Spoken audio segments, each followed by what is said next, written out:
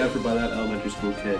Indeed. Welcome back to Channel 5 News. I'm Damien. And I'm Maddie. And now let's take a look at our on-field reporter, Scott, who's going to take us through the physics behind lifting.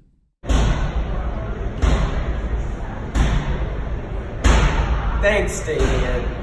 I am here live in front of the weight room.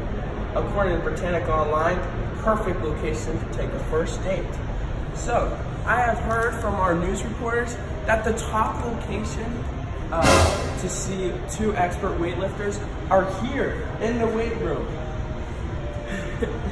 So, we're gonna go live to them now and see how well they're doing.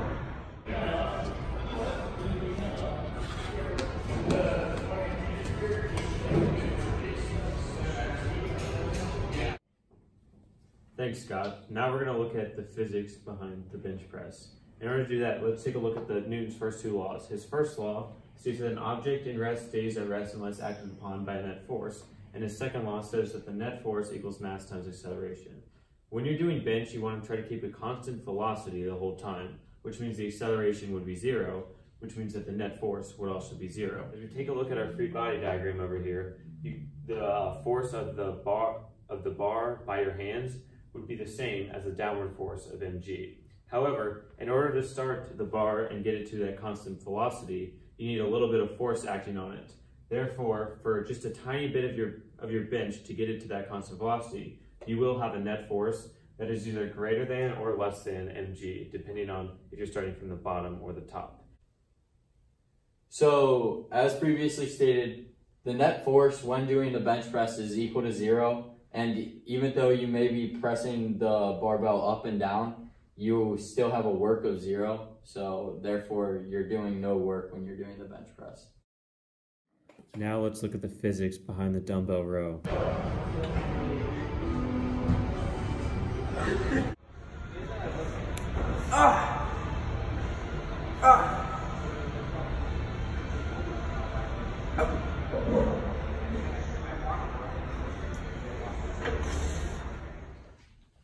So when looking at dumbbell rows as opposed to the bench press, Newton's second law, which states net force equals mass times acceleration, is different. Because when you're doing dumbbell rows, you accelerate the weight upward, which would create a larger force on the bar due to your hands, as seen in our free body diagram. And that force is greater than the force due to mg. And therefore, you have a net force when accelerating the dumbbell up. All right, so Liam already established that there is a net force when doing dumbbell row exercise. And we can take a look at the work equation, which is work equals force times displacement. So you already know there's a force acting on it.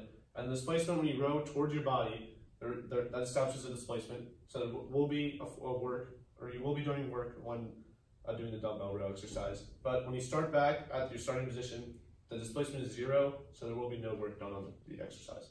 Bruh.